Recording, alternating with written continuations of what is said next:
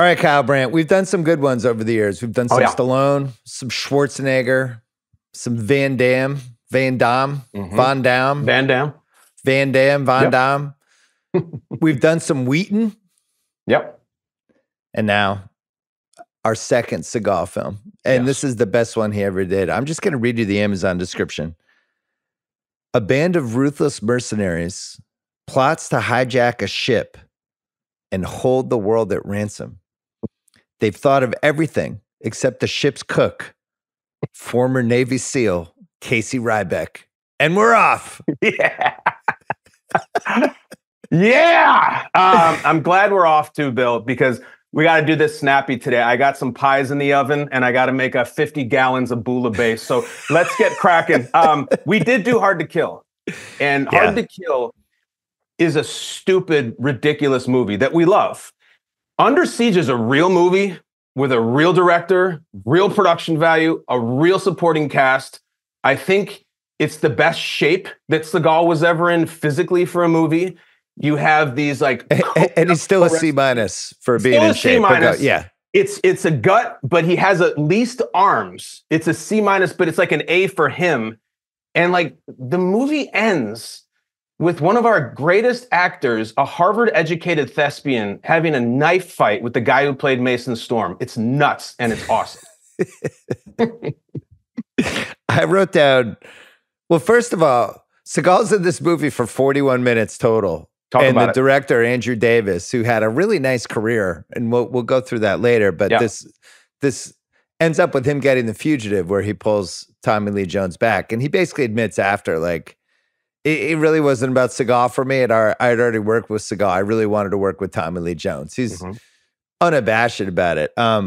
With that said, Seagal's on a heater right now. Yeah. Above the Law, Hard to Kill, Marked for Death, and Out for Justice. The quadrilogy of 3-word titles, which we covered in the last one. And then Under Siege. He's 5 for 5 at this point. Yeah. I don't even know what football player is he? See, this is like Earl Campbell? Like, who is this? Just coming out of the gates with all pro seasons. Yeah. I mean, it's that, or it's just like, it's Mahomes. Like, you had the 1 year kind of sitting on the bench for Alex Smith, and that was above the law. I was fine. But then you get the field and you're like, damn, this guy just has it. Why didn't we start him from the get-go? And I'm looking at it too, Bill, because you've talked about this for years. In this year, 92, it's a real interesting year for action stars. And it almost feels like for a second that Seagal has the belt. Because the other heavy hitters, like I have the breakdown. So Arnold in 91, he does Terminator 2 and like owns the world, right? Yeah. But Arnold takes off for 92, off for 93, and he doesn't come back till 94 with Last Action Hero. Sly is scraping badly. It's Oscar, which is the worst movie ever made. It's Throw Mama from the Train, or Stop or My Mom Will Shoot. And then Van Damme is doing some stuff that's just fine, but nothing like this. I feel like for 92, for a hot minute, Seagal was the guy among guys, and it's amazing. It's a great point. I'm looking at my Grantland. I did the action championship belt. And you're right. I gave it to Clint Eastwood for Unforgiven in 92. The senior tour. Yeah. It was kind of like the George Foreman coming back and winning the heavyweight title again. But I did write here, and I didn't even know you were going to do this. I wrote biggest challenger, the Seagal era crested with the delightfully mindless Under Siege, or as it's better known, Die Hard on a Boat, blah, blah, blah. Yeah. You can't deny Seagal's 1990 to 92 run. This is as close as he got. And really, like, he probably is telling people that he did have the belt. I don't think he probably took Unforgiven seriously. You mentioned the Mahomes piece. Yeah. I would argue the sitting on the bench for the season was when he was like Mike Ovitz's jiu-jitsu instructor or whatever the hell he was before he made movies. Because that was the year he learned the offense and he got everything going. There's so much to love about Seagal in this. I wrote, first of all, they're trying to make it like he's kind of funny and wisecracky. Yep. I don't know. This is like we're in kind of a Seinfeld era right now. We're in Stallone has been trying to do this a few times. Mm-hmm. I wrote that he's basically like Anthony Van Damme. Anthony Bourdam. I don't know what. That's good. What you'd want to. It's a gregarious Seagal, and yet every time he tells a joke, there's no joke. I know. It's just like like if he was on this pod right now and Craig, the producer, came in and he'd be like, "Hey, Craig, look at this guy. It's on a Zoom." And everybody's just laughing hysterically. It's a cut to 20 people like almost keeled over, but he never actually tells a joke. Did you notice that? I did. And I think you're tapping into something that in all of his movies, this is Seagal really trying to be a character. He's not just a cop who's cleaning up the streets in Brooklyn. He has a backstory. He has a trade. He's a chef. And also they try really hard in the first 10 minutes of the movie with all the nonsense you're talking about to make it seem like everyone likes Seagal. And it's funny to watch now because everyone on the set hates him, including the director and the crew. But they're like, "Hey, Ryback, you show us a move. Let's dance." But he never actually, like, when he busts people's balls, the closest he comes to making a joke is the worst joke ever. When he's like, "We're with you another week, Ryback." He's like, "Well, I guess I'll get to see you hit puberty." And they're like, it's really bad. He's like Bertie Mac at the Apollo. Yeah, they have, he says that. And then, I wrote basically that first scene when he's cooking for everyone. It's basically the premise for season 1 of The Bear. It's the guy in the middle of everything who's just this crazy talent. I sent you. There's this scene when Tommy Lee goes over when the microwave blows up. Yeah, Tommy Lee goes over the counter, and for a split second, we see this whole menu, and there's like 19 things in the menu, and it's all these goofy these names that are tied to Casey or Ryback. Number 1 is Casey's Kimchi. There's Kung Pao Casey. Senior Ryback's green chili. There's Pasta Ribacchiano. They're just doing everything they can to make him a personality, and yet Seagal has no personality. And doesn't it work in the sense that that's exactly what Seagal would do if he was a chef? He'd name every dish after himself. He's on a battleship. Why don't you name it after some of the great admirals and generals or soldiers? Every recipe is about him. It's, again, like George Foreman, who named every one of his sons George, just so they could have the same name. Casey, why don't you show respect to some of the great leaders? No, they're all about me. Terrible. There's some of the stuff that he made. First of all, there's El Paso chili. Yep. Can't think of anything worse on a boat than chili. There's Cajun gumbo and Boston clam chowder. He's got oysters for some reason. It says Pampha's oysters. Yeah. There's suckling pig from New Guinea. And pad thai. It's like, I don't know what kind of how about burgers and fries, Casey? Yeah. Hey, how about chicken fingers and broccoli? Enough with the gumbo and the chili and the thing that has self-contained plumbing. We're out at sea, my friends. Yeah, it's a lot. I do think if he had stayed this likable or as likable as he could get, he's probably the best action movie star of the 90s. It's just like it goes sideways after this because this movie's successful. It eventually leads to him wanting to do On Deadly Ground, which is one of the funniest action movies anyone's ever made, where he's trying to make social statements because he's Steven Seagal, but then agrees to do Under Siege 2 if they let him direct On Deadly Ground. This guy was doing jiu-jitsu with Mike Ovitz like 9 years earlier. Now he's going to direct movies. And that's when it goes sideways. But I still really appreciate this 90 to 92 run. I always wonder, for people like for our guy Craig or everybody listening who's younger, like, do they listen to this and they're like, Seagal, he's that dipshit clown on the internet who's fat with a beard. I think we have to remind people, all right, so the Seagal deal, let's just have the disclaimer. Like, his reputation at this point is at best highly troubling, and at worst, he's a reprehensible human being. But in the 90s, I'm telling you, he was different. He talked different. He looked different. He was built different. And it was all these meatheads like Schwarzenegger and Stallone that we loved. But like Seagal was very cool and you couldn't take your eyes off him. And it was a thing for like 5 or 6 years that I promised was cool before it went dark. It's kind of like how the Red Sox feel about Red Sox fans about 2004 and Kurt Schilling. Like, I swear to God, man, you had to be there. The bloody sock was amazing. The guy was awesome. It was a big enough deal when Seagal, like for this movie, he cut his ponytail. Huge.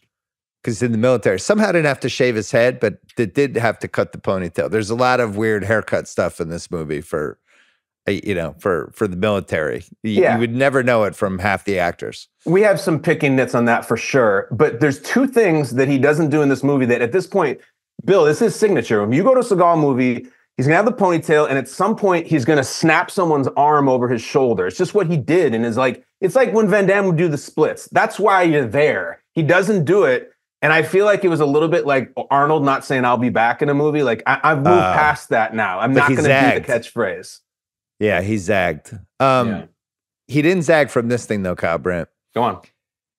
Nobody lands a punch on him the whole movie. Again, it's just part of the Seagal thing, I think, was like, I have to be way more dominant and way more alpha than everybody else. So nobody's even allowed to graze me with a right hook, much less kick me, much less me fall backwards, nothing. Each fight, it's just a 10-7 round. But this is the Seagal trademark. Do you think he went into these movies? He's like, I'm not, just so you know, I have to win every fight convincingly. Yeah. And that's it. Even Tommy Lee can't land anything on him. No. And listen, I've felt this way for years. This makes my blood boil. I think it's contractual. I think it is written expressly that Mr. Seagal will not only win every fight, he will not take damage. And it's important to remember the context. Stallone's fights, he gets the shit kicked out of him by Drago, by the guy. Yeah. John Lithgow's beating him up in Cliffhanger. It doesn't even make sense. Van Damme, destroyed. And then they make the comeback. Seagal, not only does not lose, he doesn't take one blow. And Billy's usually fighting 4 people at one time. And it's almost like the only way to fight Seagal is we're going to surround him. And then one at a time only, we're going to have a dead sprint at him. And he's going to just dodge us and break our wrist. It's so stupid. They never just jump him. I hate it. Well, do you think part of it is he figured out that hand thing he does when he's about to really fight with somebody where he puts his hand over each other and does this weird hand, tries to lull you to sleep move that people do when they're like in comedies or on TikTok or something where people are doing a parody of somebody doing karate or kung fu. But this was his move for 5 straight movies. Just deceitfulness with his hands, and people were like lulled to sleep by, oh, what's he doing? It's a little like the crane kick, but like he took it to another level, I feel like. It's like the crane kick meets a card trick. Like he's doing that sleight of hand, like, you know how they do the stupid thing where like, oh, I can pull my thumb apart. Like he's doing that nonsense for kids, and people just buy it. And also, like, there's still videos of him in the last 5 years at some sort of martial arts clinics, and they got guys with 12th degree black belts running at him, and he just drops them left and right effortlessly. And it's all like, is this a work? What is going on? We talked about this in the last Seagal pod. There's a lot of bad stuff about him working rough with stuntmen and actors. A little like Bill Goldberg, who in wrestling was famous for just everybody hated wrestling him. He worked way too rough. And Seagal, like multiple people were suing him at some point. There were actors that are still pissed off 25 years later. So not only could you not land a punch on him, he was actually going to punch you for real. So, Seagal might have been a psycho. He might have been a sociopath. It's unclear. No one can land a movie punch on me, but I'm actually going to break your nose, and I'm just going to do it. Listen, there's so many myths about Seagal and the treatment of crew and the treatment of the ladies, which is totally different. You know, the greatest one, and I don't, did we get into this on the Hard to Kill? Doesn't matter. We'll do it again. All right. The myth goes that there's this veteran stunt performer, this guy who's out there doing interviews since he's talked about it. He's on Out for Justice. And Seagal's popping off during shooting. He's on set and he's saying, any move you put me in, any choke, any submission I can get out of. Who wants to try it? So they all want to try it. This one guy puts him in a choke. Yeah. And the legend goes that he choked him so hard that Seagal shit his pants right there on the set and had to clear out the set. And that's the story. And he tells it to this day that is real. And I want to believe it. It's a great story. It would be incredible if it was true.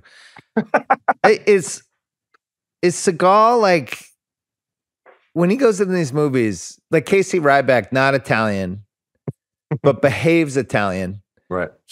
All of his characters are basically the same character, but you're from Chicago. Yeah.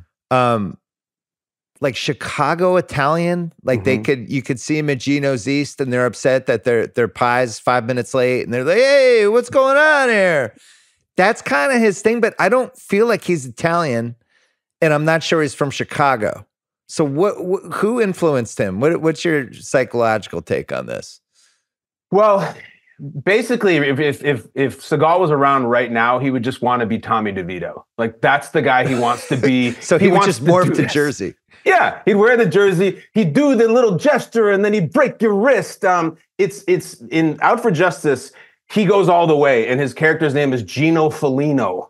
And like then he's in Brooklyn, and that's even more Italian than Tommy DeVito. So I don't even know what his inspiration is because it's not Southside Chicago. It's not Brooklyn. He's more of a California guy. But then also, Bill, there's always that weird Far East influence on him. So I don't really know where he's like this sort of wannabe mutt, and I don't really know who he actually is. I wonder what state would want to claim him. I feel like Jersey would take him. Why Jersey? That just feels like I don't know. Like I feel like Chicago would be maybe interested in talking about an acquisition. Maybe not now. Maybe with not all the stuff that's happening. And what's crazy about this? We just spent 10 minutes talking about Seagal, and I'm not even sure this is a Seagal movie. You're right. I actually think you could make a real case that this is a Tommy Lee Jones movie. And in fact, I'm going to make it right now. I think this is a Tommy Lee Jones movie that Seagal happens to be in. You agree or disagree? I agree. And it's an interesting thing because the movie, Under Siege, it is all his face on the poster. It is all Seagal. There's nobody else. And yet he's out for a lot of the movie. Tommy Lee is amazing. And Bill, for me, this was really important because I'd never seen Tommy Lee Jones before this movie. I had no idea who he was. I didn't see any of the projects or movies beforehand. So when I see this in the theater, I'm 13 years old and I'm here to see Seagal crack skulls. And meanwhile, this guy who's just on so much blow and a rock star, I thought he was amazing. And he doesn't, it's not that he steals the movie. He takes it from the beginning and it's never stolen back. Yeah, you can't even say it's a steal. It's an ownership thing. It's weird because there's this crazy Tommy Lee Jones run that happens right around now. And it starts with JFK in 91. It goes to Under Siege. It blows up for good in The Fugitive. And then he becomes a guy you can put on a poster. Because in 94, he's in Blown Away.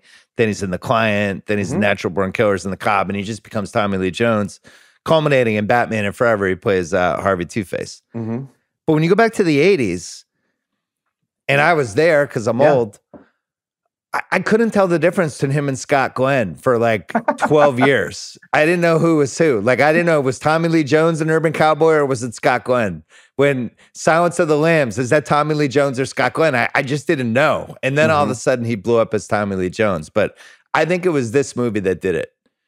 Well, yeah, because, you know, we got to get into this. What's fun about Under Siege, it's the de facto origin story for The Fugitive. It's Andrew Davis who gets the movie because of this.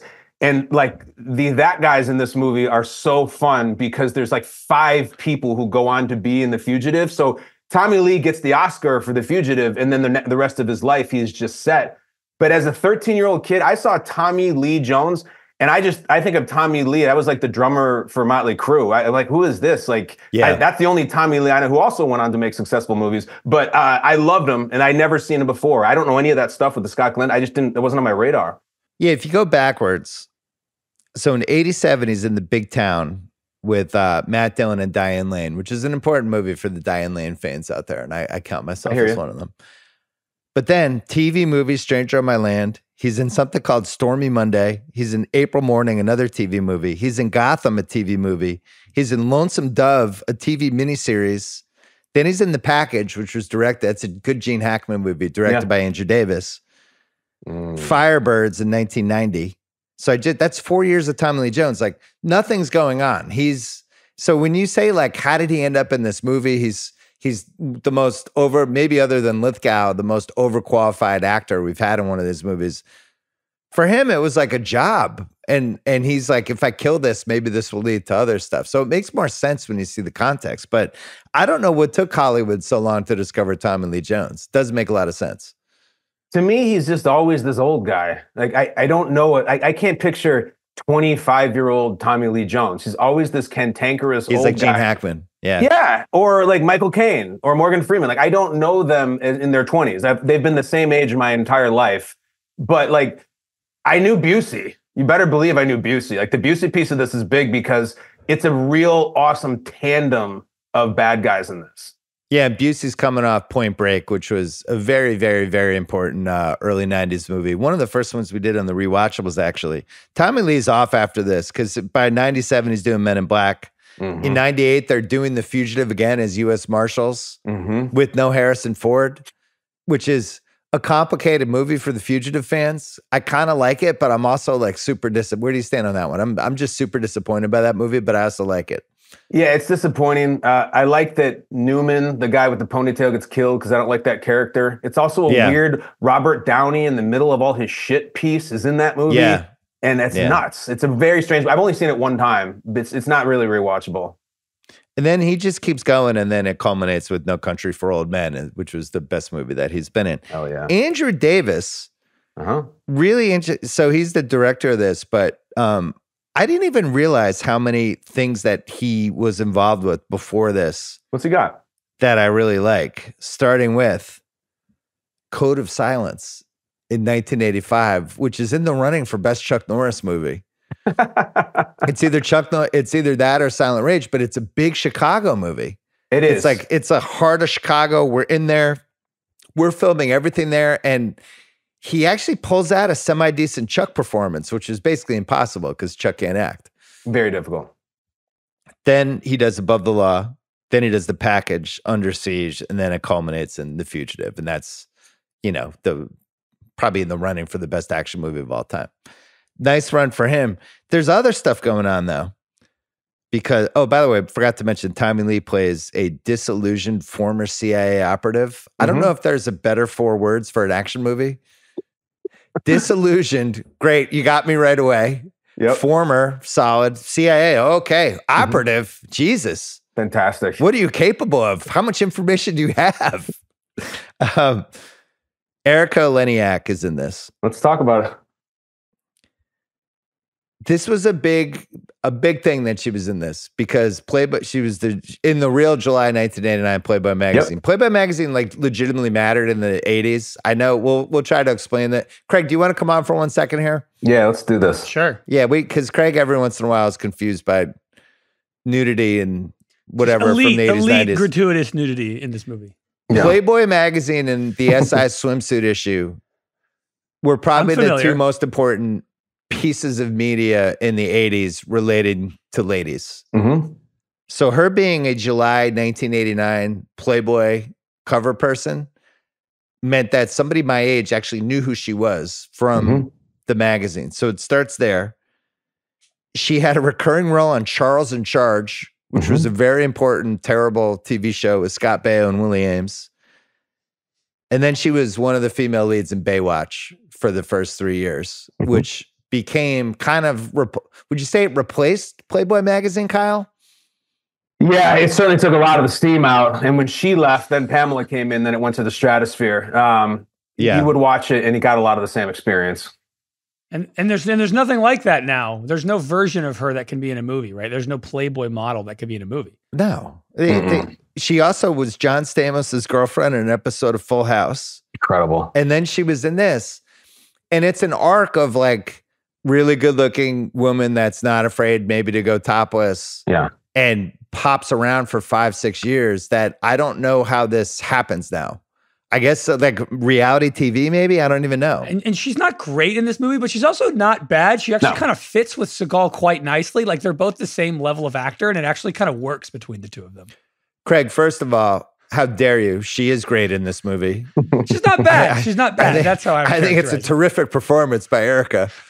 She's working with Seagal, who's the most loathsome person to work with in the 90s. And actually, Kyle, she seems like she likes him by the end of the movie. I don't know. Or maybe she was hypnotized. Listen, the fact that she could be in the same room on a battleship with him and not be vomiting, it makes her Meryl Streep, as far as I'm concerned. It's a tough hang. But I think, Craig, like what you represent. So last time we did one of these, we did Toy Soldiers.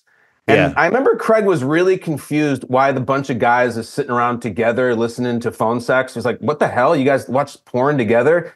And Bill and I were trying to explain to you, Craig, it was just different. It was different. So why I bring this up is the topless scene in this movie, it's like 5 seconds long. It's 1992.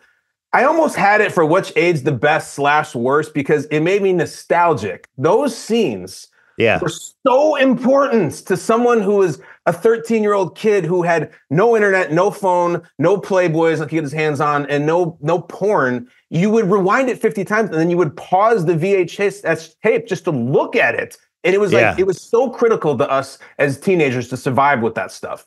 Yeah, it was like discovering like gold on the bottom of a river or something. Like, oh my God. Like even in college, same thing. Like she's in this. It's like, I wonder, who knows? And then when she hops out of the birthday cake, it is a what's age the worst, but also a what's age the best because of that era of using a scene like that as kind of a weapon. And it went away. And then Halle Berry tried to bring it back with Swordfish. And it just didn't really I think the internet's just ruined it, Craig. You make a great point. I'm honestly nostalgic for that time. It's too easy now. I can't imagine what it's going to be like 40 years from now. Like, am I going to be telling my grandkids about the old days of nudity? Like, I don't even know what my grandkids are going to be watching. Well, she peaked with this movie, and then she was Ellie Mae Clampett in the Beverly Hillbillies. How long was she in that cake?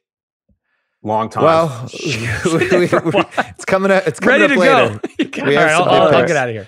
Thanks, Craig. The film was based on an original spec script by J.F. Lawton called Dreadnought.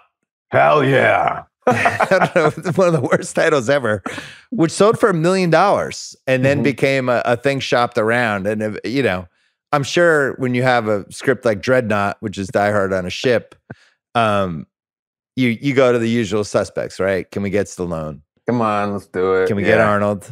This Bruce isn't going to want to do this. Right. Van Damme, maybe. No, he's out. Should we try Seagal? Sure. Oh, Seagal's interested. Got a meeting with them. How'd the meeting go? It went kind of terrible. Like, Seagal's a dick, but it seems like he wants to do it. Well, we have another. And then all of a sudden they're making Dreadnought and they changed the name and we're off. This movie got 2 Oscar nominations for sound. I thought it was for Erika Eleniak. No, it was just for sound. This movie had a $35 million budget and made $156.6 million. Jesus. I can't believe it only cost 35 to make that movie. Now it would be a $180 million movie. It's nuts. Yeah, you would think like with the explosions they had, that was like 20 million right there. Yeah. This movie at the time was the most successful film that had not been screened for critics prior to release, which is usually a horrible sign. Terrible. Yeah. I wonder why. Like, they had great performances. It's a cool looking movie that the critics would have liked it. So we have no Ebert review of this or no? Oh, we sure do. I wonder if maybe people were getting a little bored of the Die Hard on a blank at this point. And we've taught, I don't even need to go over the Die Hard on a blank because we've hit it so many times. But this is the height of it. And they're just like, what about a boat? Mm-hmm. And they're just trying, what about a mountain? And they're just trying to do all of it. But I actually do think this is probably the best scenario of a Die Hard on a blank other than Die Hard. I think it's a good take, and I would echo it and say, I think this is the closest representation of Die Hard that all of the ones that did it. And I'll tell you why. The boat is kind of like a skyscraper. It's set up the same way. It's like a skyscraper in the sea. You have this like brilliant actor as the villain. You got his blonde-haired heavy as the second who has personal beef with the hero. There's a girl who gets involved towards the end, and it just kind of feels the most like Die Hard in a sense. I think they do a good job. Yeah, I agree with you. Ebert. Let's go. 3 stars. Come on. Hell yes. He said, the formula is obvious. Die Hard goes to sea. I walked into the screening in a cynical frame of mind, but then a funny thing happened. The movie started working for me. Raj. And then there's a Siskel and Ebert review where they give it 2 enthusiastic thumbs up. And Siskel, who's, let's be honest, was kind of a dick to the action genre over the years. He said, it's one of the best times you're going to have at a movie this year, Under Siege. And it became a huge success and was the peak of Seagal. Most rewatchable scene. I'm in for any moment where Seagal, like we discussed earlier, is moving through the ship with all of these people who are hanging on his every word, even though he's not that interesting. Just really makes me laugh. But the redheaded guy comes in and he does I guess that means I won't get to see you go through puberty. Yep. People are dying like he's doing Eddie Murphy in Delirious, like that level of comedy. He makes fun of the guy at one point. He does the Southern accent. Yeah, I don't know what that is. And then he keeps it going for some reason. Then Busey comes in and does this smells like a lard omelet, spits in his bouillabaisse, and Seagal punches Busey. He punches two other guys and he goes, okay, all right, okay, all right, okay, all right. It's just, everything's great. It's just a great start. I don't know what he's doing. Seagal's trying this Cajun deal where he talks like he's from New Orleans, and then the menu you revealed is a lot of Cajun-inspired food and bouillabaisse. Like, what? They're coming from Hawaii. They're not even close to Louisiana. It doesn't make sense, but it does set the scene, and I like when he punches Busey. The whole thing works. Every time Busey's on screen, I can't take my eyes off.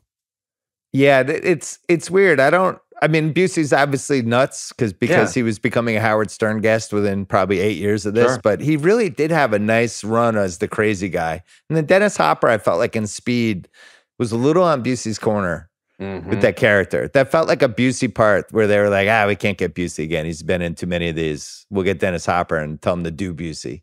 It takes my breath away when he hawks that loogie in that pot. Like, that is such a ruthless thing to do to anyone who cooks or anyone who appreciates food. It's a perfect villain move. Yeah. Disgusting. Next one, the big shootout, where we have Tommy Lee with a leather jacket, bandana and sunglasses.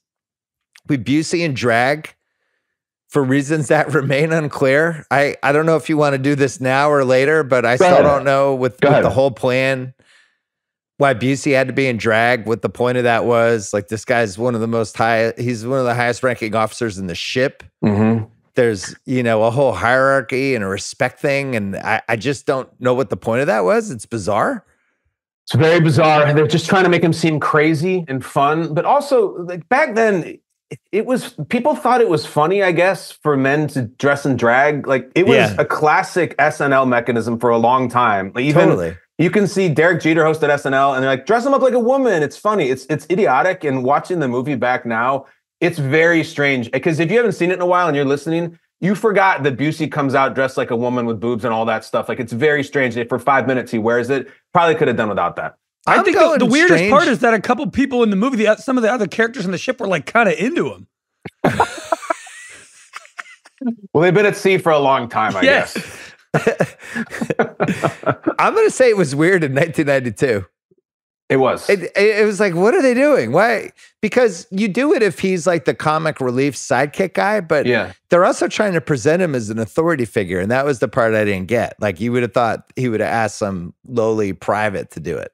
Also, here's an idea. You paid money for a stripper who's in the other room. Like, why don't you bring her in? Like, what is she doing at this point? Why is he dressing up? It doesn't make sense.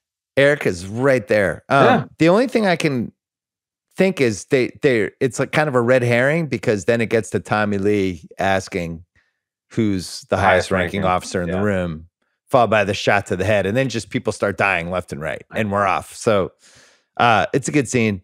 Not as good as the scene when Seagal escapes. Finally, he's trapped in the locker for a while. Jack Torrance, The Shining style, finally gets out.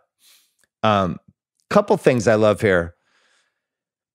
I love when our action hero has to hide in the ceiling and then lowers himself down. I don't think it's ever not worked for me. I also think it's kind of, I mean, you're a guy who's, you're in pretty good shape. You love to live. That's not an easy one to lower yourself down. Very difficult. Yeah, very difficult. It always works. It always looks cinematic. And then it puts you at the perfect height to kick someone in the face who's standing. It even works in Jurassic Park when those kids are running from the raptors and they go up in there. It always works. It should be in every movie. The Firm has probably my favorite version of it. Oh, yeah. He's sweating on Wilford Brimley and then finally jumps down and hits him. I'm not positive that's Seagal that lowers himself down. And I'm not either. It's like 50% chance it's a stuntman. Yeah. I don't know if he had the upper body to pull it off. Also, great knife to the neck. Seagal has some good kills in here. Like, he has some later on in the movie. He has like the quick 3 stabbers that they'll have in prison movies. We're like, oh, Seagal knows some things. Never gets punched. Just decisive wins all the way around. We're up. The next one's very short for rewatchable, but it fucking kills me. I mailed it to you. When he goes in, he sees the captain, the guy who's been protecting him. Seagal's on the ship. Basically, we find out later the reasons, but this captain's been protecting him. So he sees the captain. He decides to put the white jacket over him to cover the captain's dead body because Gary Busey's killed him. And then he's like, what if I take like 4 or 5 more seconds here and I'll have a moment as an actor. Just keep rolling, guys. And he does. It's really great. There's supposed to be this real feeling there. And you can tell the director worked hard with Steve there. Like, Steve, this guy meant a lot to you. He brought you on as a personal cook. And like, this is a sense of loss, and just really let the audience feel it. And he just sits there and puts the blanket over him. You don't feel really much of anything, but he's trying to act really hard then. It's definitely not the first take either. Might have been take 4. Steve, that was great. Let's just do one more for safety. Let's go again. Yeah, let's just go one more and maybe stare off in the distance for one more second. Bill, remember when we did Hard to Kill, and there's the moment where he's thinking about, like, Senator Trent said a blood bank, and I'm going to solve the puzzle. He's acting his ass off there. You always get one moment for Steve where, like, sorry, dude, there's no one to punch and no woman to ogle. You just have to be an actor for 2 seconds. Can you please? Just look intense. Can you do it? Can you pull it off? Next one, I just wrote down Tommy Lee is cooking. This is when he's explaining his motives to the people in the war room. He does the welcome to the revolution. Cut to the obligatory, one of the people in the war room going, he's flipped. Yeah. He's completely flipped, which you need somebody to flip, and then you need somebody to recognize the flipping. So basically what's happening here for people who didn't really understand the plot, Tommy Lee plays Stranix. Weird name, by the way, Stranix. Yeah, I don't get it. It makes me also think maybe Schwarzenegger, they're trying to lure him in and be like, so you get to say his Stranix. But they're trying to seize control of the ship and the weapons on it. And what they want to do is obliterate all the tracking systems in Pearl Harbor because it's the 50th anniversary of Pearl Harbor. Yeah. So it's some sort of weird Pearl Harbor, and then they're going to sell some tomahawks to North Korea. But basically, they're on the ship. They're going to get all this stuff. They're going to blow up Pearl Harbor. That's what's trying to happen here. But I how many times did you have to watch this movie to fully understand it? Like 14, 12? It's a lot. 8? Yeah, it's a lot. And then his speech is so unintelligible to the people, and he does the topsoil and the UV rays and something about venereal diseases. But I will say, like, this is why you hire Tommy Lee. The writing is so bad and so weird, but he just does it like, fuck it, I'm a rock star and I'm crazy. Yeah. And you buy it. And his acting really saves that scene. Did we have him when we did the scale where Alan Rickman was a 10? Should we have had Tommy Lee as like a 9.5 in this movie, or I think we forgot him. I think we forgot him, right? Yeah. I had the guy from it's Gary Oldman in Air Force One as the 9. Tommy Lee is way up there, and we had Toy Soldiers as the 1. I think you had Passenger 57 as the 1, which you might have been right about that one. But Tommy Lee is up there. He might be the 9 with Gary Oldman right there, the 9.5. Would you sneak him to a 9.5 or no? He's just so funny and he's charismatic. Yeah. And I have Gary Oldman at the 9, and there's nothing funny whatsoever. So maybe I would. He carries the movie. Gary Oldman does not carry Air Force One. Tommy Lee carries Under Siege. He's the 9.5. We will do Air Force One in 2024 because I watched it when I had COVID, and it's just, let's say I had some nitpicks. Really? There's some nits in that movie, but I loved it. I had a great time. You know, when you do it next year in November, election year, 2024, President James Marshall kicking ass on Air Force One, that's when you do it. Next one, just a quickie, the microwave blowing up. I love that. So the microwave's going off for like an hour and a half, but we needed the 5-second beep, beep, beep countdown before it blew up. Like, wouldn't it have blown up?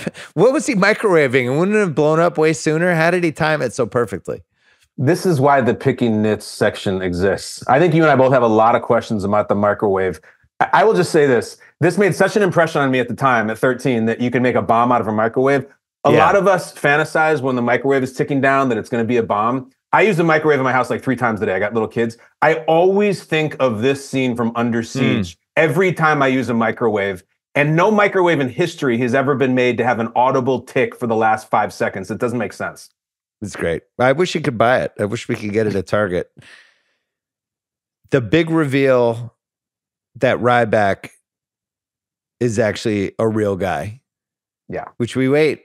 We're past the hour mark at this point, and we find out that he had an extremely distinguished career until Panama, when most of his SEAL team was killed due to poor intelligence at the airport. Yep. And then we have that guy who's like, every time there's always somebody in another, we talked about this in Toll Soldiers. There's somebody in another location who's just like, no, we're fine. We got Ryback or we got Sean Astin. And this guy, the older guy says, but by the way, he could have offered this information a lot sooner. He says, Ryback's a warrior. He's the best there is. Oh, yeah. When he got back from Panama, he punched out the officer in charge. Captain Adams took him aboard as his personal cook so he could finish out his 20. Just, could you tell us that 5 hours ago? Would have helped. And I like that when he says, punched out his officer in charge, a whole room of military people are like, oh, fuck yeah. Yeah, that's awesome. Like they actually liked it. None of them shake their heads. And it's that Silver Fox who's saying it, who's in like every military movie, and he has a real military background. Like he just delivers it perfectly. But there is always one guy who says, now hold on, there's a secret file. This guy can kick some ass. Like, even in Air Force One, when the president's up there, there's one guy who's like, remember, our president was fought and did such and such tours of duty, and he can fight. They always somebody who sticks up for him and says, I think we're in good hands with this guy. Also, Panama is a great location to just throw around in movies like this because it sounds like, oh, he had some, I didn't realize he had something in Panama. Cuba's another one. Oh, yeah, there's this thing in Cuba that happened, and you don't even really need to elaborate. It's just like, oh, it's Panama. Must have been a big thing. Next, I have written down for rewatchable scenes, Seagal plans an attack and does it with a makeshift crew in 3 seconds. Come on. Mm-hmm. It starts with him trying to get the guy from Blood In and Blood Out, whatever that guy's name is. I don't know. He's like, hey, get it. And he's like, I ain't do it. I do laundry. And he's just like, he's like, wait, you don't want to save the Navy. And then the commander says, well, if I can't control you, I might as well support you, the guy in the war room. And Seagal just goes for it. And things blow up. He wipes out 4 guys with a knife. There's a dangling over the boat moment for really no reason. I don't even know what it accomplished. He dangles over the boat, then just comes back. Everyone still knows he's on the boat. A little bit later, this is another rewatchable scene. He makes a bomb using a grenade, a condom, a wire, oil, a recorder, and a knapsack as the playmate of July 89 just stares lovingly at him. Ugh. I look at that scene, Bill, and I'm just like, you got Seagal on set with a playmate and there's a condom involved. It's disgusting. I can already feel the tension and the jokes that he was making. I just want that scene to end. That should have been a Magnum, honey. Like, ugh. I don't want a condom anywhere near Seagal. It is pretty. They make a point of him tearing it and opening it, and then she kind of looks at him like, and he makes it longer and longer, and you're like, she's like, get me the hell out of here. I'm going to jump overboard. Well, it gets worse because then he climbs into a scuba suit. We get to see Seagal in a scuba suit. We get to see him swimming to a different sub. He gets hurt. Then he's fine. She has to like help him walk, but then he's okay. And then later on, the same crew, they just kill everybody with a bunch of missiles. Yeah. And we get to see him say stuff like, all right, close the breach. Fire in the hole. Direct hit. And then I mailed you this clip. It's one of the funniest clips of any Seagal movie. He high-fives somebody, and then she comes in for like a hug. And he doesn't really hug her, but it's a full body hug, and he just kind of stares past her, and it's the weirdest 10 minutes of this movie other than the ending. It's a terrible, terrible hug. It's like a grandmother hug, and she doesn't want to do it. And just take our word for it. If you're listening I'll put it on my Instagram. Yeah, I'll put it on my Instagram after we post the movie. Yeah, there's a tandem clip to that, Bill, that we're going to get to that happens at the end of the movie. There's 2 that go together. Fire in the hole. These guys were like doing laundry, and they're putting torpedoes together. It's amazing. So then we have the fight scene with Tommy Lee. Yeah. One of my favorite action movie things is when the good guy and the bad guy, right before the fight, recognize each other from the past. I like that moment. It's like, oh, it's good to see you again. Yeah. And then we get the, you are good. You're really good. It's going to be a shame to kill you. I feel like we've had that in 9 different movies, variation of that. But then we get these guys are more alike than you think part. You and I are puppets in the same play. They're trying to forge some sort of, I don't know why I just didn't shoot him in the first second. Never. It's a hole. But I don't know if we're buying that these guys are more alike than maybe Seagal wanted to admit. Yeah, I mean, maybe. The moment where they recognize each other, it's a pretty cool moment. And Seagal holds his own. And it's good acting by both of them. But Tommy Lee makes that mistake. They all do. They all say, first, you're going to watch the end of the world, like witness what I do. And then they always come back and then they have the knife fight. And we got to get into that too, because you mentioned that how Seagal, even in the fight with Tommy Lee, doesn't get hurt. And he never gets hurt with anybody. If you watch this fight really closely, this is crazy. He does get a slight cut. Seagal does, right? On his cheek. And then when you go back, the cut is gone. So like, it's almost like Seagal's like, right. No, that shit's in my contract. Take that out. Like, Steve, it doesn't track. I don't care. Take it out. He still can't be injured. It's maddening. That's such a good, I don't know how I didn't have that in Picking Nits. Yeah, it's in his contract. They wouldn't even put like the fake scratch over his eye. It's terrible. Really bad end of the fight when he kills him. He puts his finger through the guy's eye. Yep. Then we get the knife, but it's the obvious it's not Tommy Lee Jones anymore. It's some body double because they don't realize that we're going to have HD TVs and pause buttons. Then he puts him to the microwave. There should have been an awesome joke here, and he just says, "Keep the faith, Stranix," and he walks away. It's like, you could really, writers on the set, nobody could have topped that? I had the exact same thing written down, "Keep the faith, Stranix," which is a terrible line. Also, at that exact time in history, Bon Jovi had an album out called "Keep the Faith." It's distracting. It's stupid. You got a million nautical references. You could have said, "Look, you're dead in the water, Stranix," anything at all. Or just go with the one he says in Hard to Kill, which is, "That's from my wife. Fuck you and die." He doesn't even have a wife. It would work better than "Keep the Faith." It would have been funny if he just said that again. That's his "I'll be back. That's from my wife. Fuck you and die." It's an awesome line. Should have said that. How about this? He could have just said, "I'm going to defrost you for a few minutes, Stranix." Like, it's something tied to the microwave. To the culinary thing. Yeah. Right. I don't know. Oh, that's good. Order up, Stranix. Right. The ending is unbelievable. Let's go. Comes on the boat. They basically rip off the end of Top Gun. Everybody's on the deck cheering. Right. I'm just going to read you the actual dialogue. This is what's on the page. Okay. "Hey, what did I miss, Chief?" That's the Seagal. Everyone laughs. And then somebody says to him, "You still got a date?" And Seagal responds, "That's right." Everybody breaks up laughing again. Somebody says, "It looks like you're going to need 3 or 4 stitches, so I want to see you down in the infirmary." And Seagal goes, "Yeah, I'm afraid of needles." Everyone, uproarious laughter at that one. "Yeah, I'm afraid of needles." Hilarious. You did it again, Seagal. They're all laughing like Jason Garrett laughing at everything Tarico says. Just dying. And then somebody says, "Hey, Case, what's for breakfast?" And he goes, "Subs, Tackman, subs." Yeah. Uproarious laughter again. He's at this point, he's just hit the zone. And then the last person says, "Hey, Case, show me a move." And what happens next?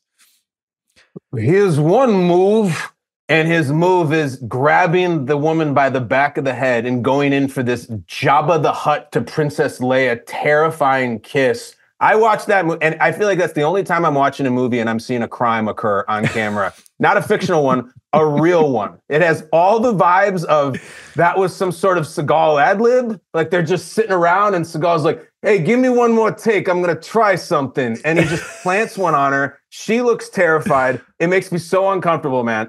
Here's one move. That's not a move, Steve. That's assault. You can't, that's not a move. What are you doing? Well, here's the thing. I watched it a few times because I knew we'd have to break this down. She seems weirdly happy about it. Okay. And I don't know if she's happy because thank God it's over, or if she's happy about it because she's thinking, thank God it's over, or she's thinking, thanks God it's over. But it's like relief caused with, I knew that I've been dreading this for 3 days and now it happened. There's like a 10% chance it was an ad lib and she just thought it was funny. She doesn't seem horrified by it though. Either her acting is really good and she that's sells a good point. I like your theory that, all right, so it's, day 105 and on the shot chart, we got the Ryback and Jordan kiss. And she's like, God damn it, I have to do this all day. And so when she was done, she's like, oh, thank God. The rest of it I can do. I just had to kiss Jabba the Hutt and he slipped the tongue, which you don't even see, by the way, because you don't see their mouths. It's just that I really remember being as a kid being like, wow, was he supposed to do that? Because don't you feel like it has that air of they're just sitting around like being loose. It's not something that's scripted. And like maybe the actors are ad-libbing a little bit and that was his ad-lib. Well, there's a couple uncomfortable moments of where she's just the only woman in the boat, right? Yeah. So you have that piece too. And, so you got that there, but maybe the reaction is you're at a long dinner table and somebody hates oysters and you're like, I bet you won't shoot that giant oyster. And someone's like, all right, how much? $20. I'll do it. And they throw it down and then they're kind of happy after. That's the vibe she has. Like she just threw down a gross oyster. And she's done and the work is over and you have to pay me. Here's one move. I think of like, let's start to think like the great kisses in film history. If it was like last. Like Gone with the Wind. If they were like, hey, Rhett, show us a move. And he dips Scarlett O'Hara. He's like, here's one move. And he just plants it on her. Or Jack and Rose. Hey, Jack, show us a move. Here's one move, guys. It's so bad. And it makes me uncomfortable. But I think you might have been onto something. It's like she finished the one chip challenge and now she's happy and relieved. So God bless her. I'm interested to look forward to the Andy and Red Watanabe Award about what Jordan and Casey are doing next. I'm sure we'll get to. Also, no hint at all really of sexual tension with them until he's in the scuba suit. Maybe she has a thing for scuba suit guys. I don't know. Bill, do you have the ages in front of you? I'm talking about those two actors. I don't know. I'm going to just guess. I'm going to say 23 and 42 for Erica Eleniak and Steven Seagal, which I don't love. Let's see. All right. Seagal it's 40 and 23. So you're pretty close.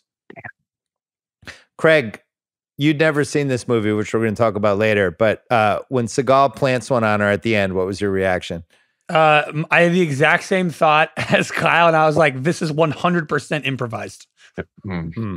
Okay. It's either that, Bill, or someone from on high says, listen, we got to have a kiss. I know you guys didn't get one, but it's our male lead and it's this woman we hired. We got to have a kiss. So they just threw it together last second. And they're like, Steve, just ad-lib something. It's clearly not a scripted thing. It's what makes it uncomfortable. You feel like you're witnessing something real. With that said, she does, like, I don't know, maybe she's a better actress than I'm giving her credit for because she does kind of seem into him in this movie, which is what her role calls for. So well, good for her. He is a Chicago, New Orleans, maybe Italian, maybe not chef who from used Jersey. to be a Navy How SEAL. big is he? Is he like 6'4"? I don't know. I say 6'2". Okay, he seems giant. Yeah. Or they just put shorter actors around him. He is 6'4". Just Googled it. 6'4", Seagal. All right. Big guy. All right, so what'd you have, Kyle? What was your most rewatchable scene? Listen, I'm supposed to say it's Tommy Lee fighting Ryback at the end, but it's the last 5 seconds. Here's one move. I can't stop watching it. Bill, it's like an 8mm. Like the film is real. Like I feel like Machine gave that clip from the dailies. I can't stop watching it. I love that scene just because it's so bizarre. My most rewatchable is when they're launching the missiles and she goes in for the hug. The hug kills me every time. What's age the best? Really good entrances in this movie. I think we've discussed in past action movies we've done, the entrances are crucial. The first time we see Seagal and it becomes established that he's probably the funniest person in the early 90s. And they're the Ryback, where's your rights? I got the dress. I forgot the pumps. Tommy Lee and Erica Eleniak's entrance, both of them have really good ones. It just feels like when people show up, they show up. Busey, he shows up. It's an arrival. The first time you see Tommy Lee, he's on the helicopter with his head on Eleniak's shoulder looking down her chest. And it's like, okay, this guy's not messing around. Right. Then he does that thing where he makes this sound effect like he's a train walking onto the boat. It's just, he goes for it the whole time. We mentioned already Seagal's non-funny jokes has aged the best. As whenever this is on, it fucking kills me. As does the wavy hands fight technique. I love when I actually think the Erica Eleniak character is really good in this movie. Like how they set her up, where she's this fledgling actress, but it's clearly not going well because she says at one point, "I did a Hunter episode in a Wet n Wild video," which is like fucking perfect. Like a Hunter episode. Hunter was this show. Love it. Fred Dreyer. Crime show. There was always a prostitute. And it just made sense. It was perfect. Another what's age the best. the cheering war room of military people after we've completed whatever, it just gets me every time. What's your favorite cheering war room of all time? I'm going to go War Games for me. I'm going to say probably Armageddon, when they finally blow up the thing. And you got the Billy Bob. I love it. But there's so many. So many. Always works. I like, for What's Age the Best, actually mean villains. Like, these people are like, let's just drown everyone at the bottom of the ship. Maybe that will get their attention. And then they start drowning everyone at the bottom of the ship. It's like, there's no worse way to die than just to drown in the bottom of a ship. They're like, hey, maybe that'll work. These guys are awful people. There's some good history lesson stuff in here. You get to know a little more about the USS Missouri, Pearl Harbor. Desert Storm, too. This is right after Desert Storm, and they talk about that in Iraq and all. That's a big deal. The Bushes are here. Sure. No Seagal ponytail is, I think this is the only movie where he doesn't have it. It's his trademark. Any movie where someone says grimly, wake up the president. Oh, that's a great line. That's so good. Like, when AI is writing all of these action movies and just recreating early 90s action movies, wake up the president will be in there. I like when Busey's still in drag and he goes, do I look like I need a psychological evaluation? That's a funny Time joke. of day goes, not at all. I actually have 2 rules. 1, I don't date musicians. And 2, I don't kill people. It's great. Bernie Casey's in this for What's Age the Best. He's the guy. He was the Lambda. UN Jefferson. Yeah, absolutely. Always good to see him. Legendary 70s blaxploitation actor. You're a maniac drowning your own crew. They never liked me anyway. Just a good back and forth. I bet they love you now, eh? And they all just laugh. Seagal got interviewed as this movie was blowing up in 1992 in the LA Times. So the movie's a hit. They interview him. What's he got? I'll read it in the Seagal voice. A couple of the quotes. Go ahead. I take the Zen philosophy about the success of the movie. I'm very grateful. I don't wallow in joy. That's one. Sounds like a lot of fun at parties. He said his resistance to do the film initially, because he turned it down, had to do with the role of a character, quote, who is at first a bimbo jumping out of a cake and gets paired up with me. But then they did some revisions to the script. And he said the character, quote, gradually reveals her intelligence. Thanks, Steven. And then it says later, he said human-oriented scripts are the direction he wants to take his career, with films that will not be regarded as schlock action. Big mistake. His next film, quote, A Man of Honor, is a more serious drama about the mafia, which he wrote, will star in, and will direct for 20th Century Fox. Never saw A Man of Honor. I don't know it. Don't think it got to the starting line. But this goes to how he wanted to be Italian, Steven Seagal. I'm going to make a mafia movie. You're not Italian, Steven Seagal. Where do you stand for What's Age the Best on Seagal putting the blowtorch outfit on and blowtorching through a door?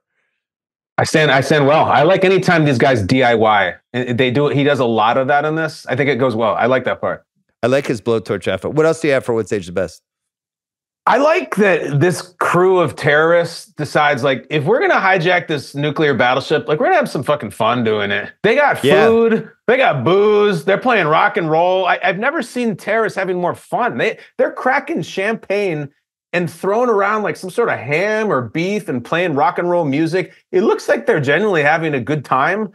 And I feel like if you're going to do it, at least enjoy doing it. They're not all super serious like the diehard terrorists. It's fun to watch.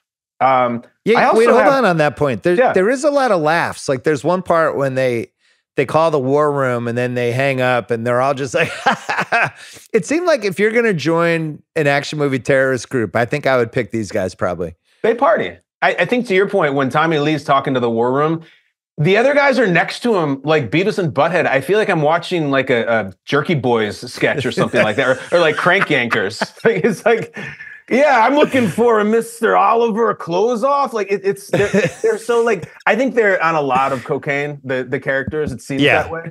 And it feels that way through the screen. I think they party. They party hard, even all down to the end. I also have, The Navy whites.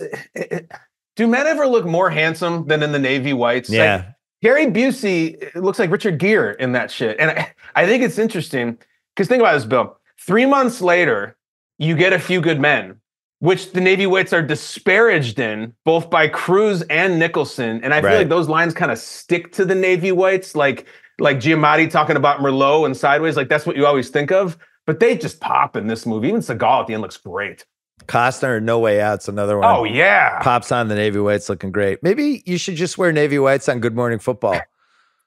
Just say, like, for a big Friday before a playoff game, just come in with the Navy whites, just start saluting people. Nobody will know what's going on.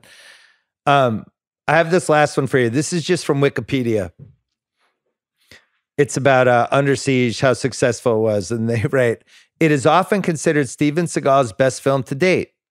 It was followed in 1995 by a sequel, Under Siege 2, Dark Territory, which was not as well received. Wikipedia just cuts to the heart. That's on the wiki. Yeah. The editorial. Interesting. Yeah. Not as well received. Bill, I have my hand understatement. I have never seen the sequel. I never will. I've never watched it. When I was working for Jimmy's show, the whatever, 18, 20 months, I was hanging out with Corolla a lot. We both loved Under Siege, but only Under Siege 2 was ever on cable. And it was the number one thing that drove Corolla crazy, other than that the goalposts weren't high enough. Anytime somebody would bring up Under Siege, like, Under Siege 2 is on all the time. Where's Under Siege 1? Under Siege 2 isn't terrible, I will say. It's not, it's functional. It's on a train and Katherine Heigl's in it, and that's all I know. Is there anybody else famous? No, it's functional. You might want to give it a whirl at some point. It's not bad. The Kid Cudi Pursuit of Happiness Award for Best Needle Drop might have to change the name to Jimi Hendrix Voodoo Child. I mean, it's fucking unbelievable how it gets broken in. Craig, should we change the name of the award? Is it time? We certainly could. It's a real banger. It's so good. And it's unexpected. It's not the song you would have expected. I'm impressed they paid for it, you know? Like, that was what shocked me the most, is that they actually were like, we're going to spend money and license this song. But this was pre-WCW. That, like, Hulk Hogan and the NWO, that's not till like 96. So there was still some whoa, Jimmy, Jesus, we're going for it. And the context is cool. So it's the first time the ship is coming, a jet is coming close to the battleship, and they target it and lock in it, and they blow it up. And then it's like, and they pop champagne, and Tom Lee's like, let's start the revolution. You're like, shit, this movie's good. It's really good. Big Kahuna Burger Award, best use of food and drink. Does just a clarification question: does the fake birthday cake count as food and drink here? Or it does not. That I don't believe that is made of. It is not cake, as the show would say. No. All right, so then we're gonna go with bouillabaisse and the Busey loogie. Or the menu, the Easter egg menu of all the the pasta Rybecchio and all that stuff. I would go with that, unless I don't know if cocaine counts as food, but I would go with the Ryback menu. Whatever's on that is good. Den of Thieves Benihana Award for scene stealing location, the ocean. Yeah, my beef with the ocean in this movie. You mentioned the Seagal gets in the water. I wish we could see him freely swim in the ocean, because I wonder if he swims like he runs. I would like to see that. What if he swims ridiculously? So there's one part when right after he's swinging from the rope and he climbs back on the boat, but they get Erica Eleniak, and then he's got to basically kill 3 guys at once, and another 2. He kills 5 people in a second. And then he runs toward Erica Eleniak, but they cut away. But for a split second, you could see him running. I'm like, where's the master cut? Can we have a wide shot of that? I know. Him swimming, I think, would have been equally delightful. Fantastic. Oh, I'm almost positive he doesn't know how to swim, would be my guess. You think maybe he has no idea? Maybe not. I would not surprise me. You know that the NFL always does these like next gen stats, and they'll say that DK Metcalf ran like 22 miles per hour. They should go back and watch Mark for Death and Hard to Kill and put next gen stats on Seagal. It'd be so big. I got to 2.7 miles an hour. Yeah, right. It's just weird because his arms are going down and his shoulders come in, and he just kind of looks like a fish on a fish hook. I know. Just kind of flailing. Great shot, Gordo Award, most cinematic shot. An emotional ending. Salute us, Steven.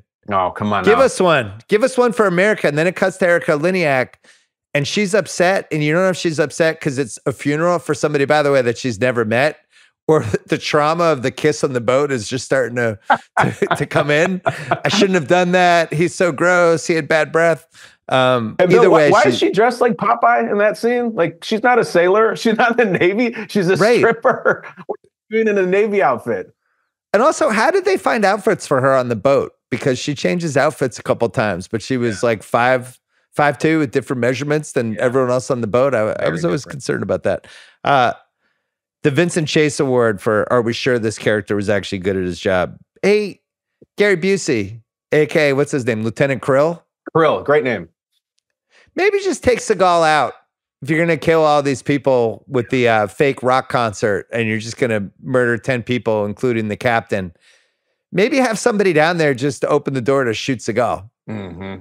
Why? You know he's a Navy SEAL. Why are you letting him hang around? I would also put, are we good at their, sure, they're good at their job. Can Ryback cook? Like, is he any good? And I had this under unanswerable questions, Bill. Do you think Steven Seagal can cook? Because I know he can eat. It's so funny. I had this same exact thing written down. So De Niro gets this part. He studies for 6 months. Was Casey Ryback a good cook? There you go. And then was Steven Seagal a good cook? We don't ever actually see him cooking. He's talking about how he made this bouillabaisse. By the way, like, if you came over for football on Sunday and you're like, what are you making? I'd be like, been working on this bouillabaisse. You'd be like, what's going on? If you lost your mind? Yeah, the sailors are like, hey, Case, what's for dinner tonight? Chicken wings, steak, ribs. I got 50 gallons of bouillabaisse. What? How about just go to the grill, buddy? Can he just make pasta by the tons? Yeah. The Butch's Girlfriend Award for weak link of the film. I mean, we just got to address it. It's a June 1989 Playboy Playmate who jumps out of a cake and who also accidentally drugged herself, it seems like. And within a half hour, she's part of a counter-military coup and really pulling it off. Like, I feel like better than I would in the same situation. Definitely pulls it off. Very clutch for a Playboy Playmate. Couple things on that. One, it's Christmas time right now. A lot of people are watching Home Alone. The magazine that they have on deck of her that's in it, it's the same issue of Playboy that Kevin finds in Buzz's little chest. Same exact issue. That's my catalog of it. But here's the weak link of the film. All right, so we've talked about this a little bit, Bill. In the basketball sense, Seagal starts, he hits 2 of 3 from the field, and then they sit him down for the rest of the first quarter, for the entire second quarter, and he doesn't come back in until after halftime. It really bothered me on the rewatch how long he was in that refrigerator. You watch the movie, you want to see Seagal kick some ass. He is on the bench for a long time in this movie, and I think it hurts the movie a little bit. That's a good one, because in Air Force One, Harrison Ford, they don't realize he's in like the cargo section or whatever, but we're still with Harrison Ford, and it's like, hey, go down there, and then he kills that guy, and it's like 5 minutes later, hey, go down there, and does it again. So he stays in, he gets his shots off. I like that. That's good. Danny McBride Award. We never get to give this out. The Danny McBride Award for playing yourself. George and Barbara Bush. Great to see them. Yeah. Just out of nowhere. The Prez from 92. I don't know how they got the footage. I don't know why the White House was like, sure, you use the footage of George and Barbara. What's the movie about? Well, it's Steven Seagal and a playmate, and they're going to shoot nukes at Hawaii. I love it. That's good. You want Dick Cheney too? Because he's in it. Why not? What's aged the worst? You mentioned all the Seagal stuff. The era of gratuitous action movie nudity, I would say, is probably aged badly. It was very important to the 80s and early 90s. Where do you stand on the name Casey Ryback for our hero? Like, Casey Ryback sounds like, let's go down the sidelines where Casey Ryback's with Doug Peterson. Is that like the a name sideline of reporter? Yeah. Is that the name of somebody who's like our Navy SEAL chef? Yes. Casey Ryback works with Evan Washburn and Melanie Collins, and they're going to get Pete Carroll on the run game before they go to halftime and do great work on it and send it back to the booth. Right. That's so funny. Casey Ryback. It's a sideline reporter, and they're great. Captain Adams, the guy who plays him at the beginning, who's Seagal's protector. when he's actually dead after Busey kills him versus when he's alive, can't really tell the difference. Not sure what was going on with that actor, but he died of natural causes 2 years later. He died in 1994. I had him for the underacting award for being worst dead guy acting ever. Not good. If you look closely, you can see him breathe. You can see him blink. And you had to feel for the director. We got this old guy on the floor. He's uncomfortable. Yeah. It's a liability. Like the DP's like, he's still blinking. We can see it. Yeah. Can we get one? Can you stop blinking? It must be frustrating. But you can see him move. They shot him twice in the chest. He pulls out a cigarette at one point. More would say the worst. High-ranking government officials smoking indoors during big meetings. He's a big that oily kind of villain in this, semi-villain. He's always has the cigarette going. We mentioned the obvious Tommy Lee body double right before he dies. What else do you have for what stage the worst? Listen, we covered most of mine. Here's one move on the deck. Seagal's aged terribly. You know, you did a drive-by in Busey, which is kind of what it deserves.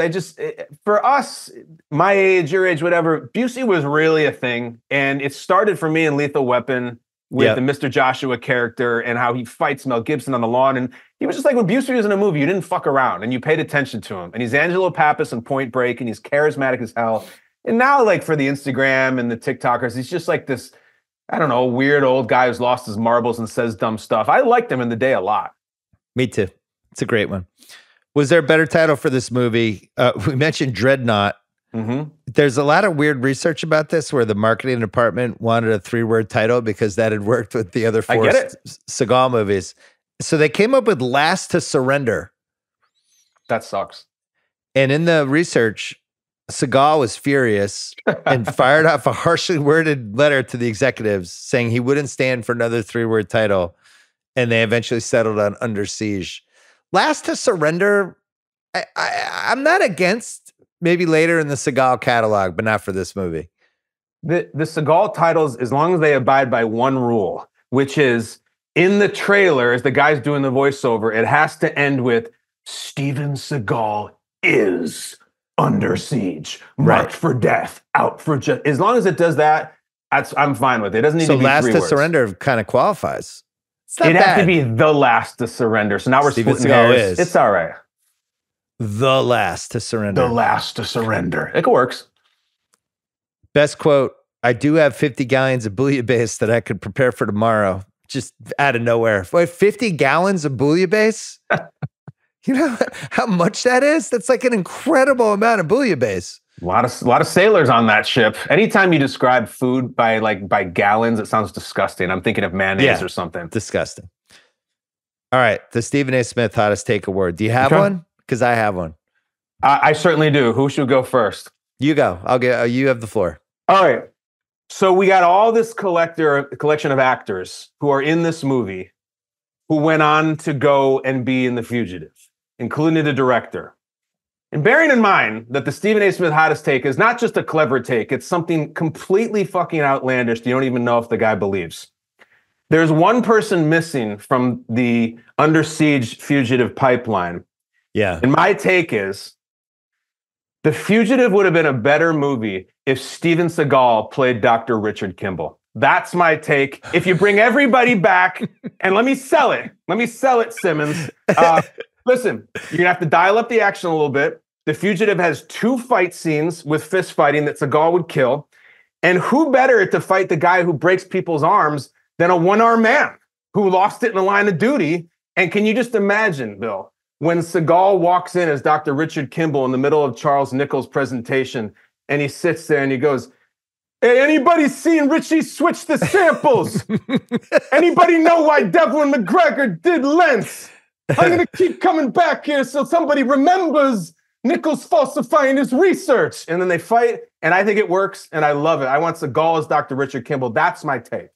They should have made The Fugitive with Harrison Ford, but then simultaneously snuck some Seagal scenes in as a different movie. That's a great one.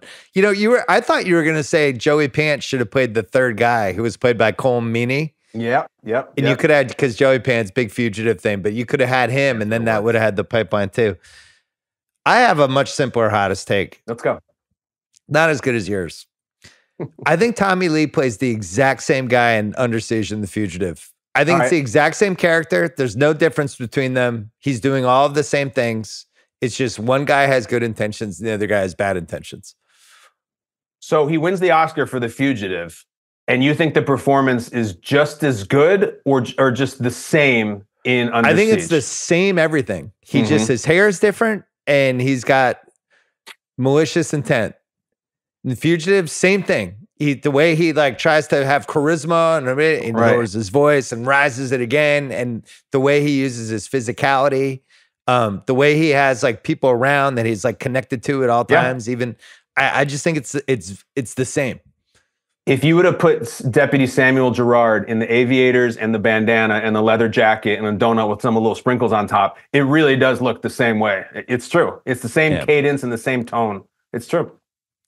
No casting what ifs for this, other than Seagal almost wasn't in it. The Ruffalo Hannah Rubinette Partridge overacting award, Gary Busey, just lock it down. It's done. It's over and over again. He's dialing it up.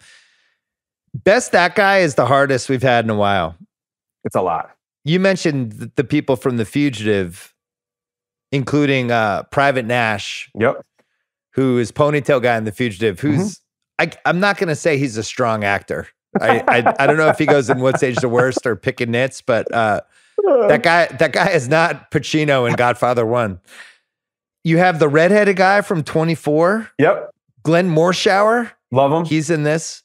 Nick Mancuso's that guy. Cole Meany's basically that guy. And then from the Fugitive standpoint, the guy who escapes the train crash, Copeland? He's in this. Yeah. And then who else was in there from The Fugitive? All right, so you got one of my favorite guys. In The Fugitive, he's Rossetti, and he's the guy who's interrogating Dr. Kimball about what color were his eyes? Are you the sole beneficiary? He's like the most Chicago guy ever. He's played by Joe Casala, and he gets shot in the thigh by the guy serving hors d'oeuvres. Oh, that's a good one. Well, there's one more, and I think he's the winner. I hope you have the same one as me, because I have a definite winner. I think there's a definite winner. I forgot to mention Blood In, Blood Out guy, who is played by Damian Chapa, who also went on to be a bad guy in Melrose Place. Enjoy that guy. But I love Blood In, Blood Out, so to me, he's Damian Chapa. That guy from the program. Yes! We got it. Alvin Mack, played by Dwayne Davis. This was Dwayne Davis season. With The Fugitive, Under Siege and the program. I don't know what else he was in, but Alvin Mack. You one of the first ones you ever did with us was the program. Yep, you, me, and Rosillo, and we're just Alvin Mack watching film. Eagles up a hero unless the setback shifts into the eye. So he's in that as Alvin Mack. He's in the movie Necessary Roughness as Featherstone. And then in Beetlejuice, he has a small part in the underworld as a football player. Dwayne Davis as one of the great football characters, the most heartbreaking stories, Alvin Mack. That's definitely the guy. I'm so happy. Who do you have for Dion Waiters for best heat check? All right, so there's the usual suspects for this. Do you know the guy in the war room? I laugh out loud when this part happens. When they're freaking out and the nervous guy goes, "What's going to happen if these missiles hit Honolulu?" And this one soldier goes, "Approximately 1 million people will reach 10,000 degrees Fahrenheit in less than a second." And it's like, Jesus, lighten up, Francis. It is a crazy line read. And on the strength of that one line alone, I want to submit that guy for Dion Waiters with just one shot. I like it. The opposite of Dion Waiters is the old guy who died and then couldn't even stay dead as he was dying. Yeah, that's good. I kind of like the guy who doesn't tell us for an hour that Seagal is a real badass, but I don't like. Does Erica Liniak? She's in this too much. Too much. I don't even know who Dion Waiters is for this. This is a tough one. Hey, let's go with your guy. I'm fine with it. That guy nails it. Recasting couch. Yep. I already did mine. Joey Pants as that third party, and then we have more Fugitive DNA. I'm just gonna thought experiment you. You made the case for Busey. We talked about him. He's great. Give me something. It's a pretty white movie.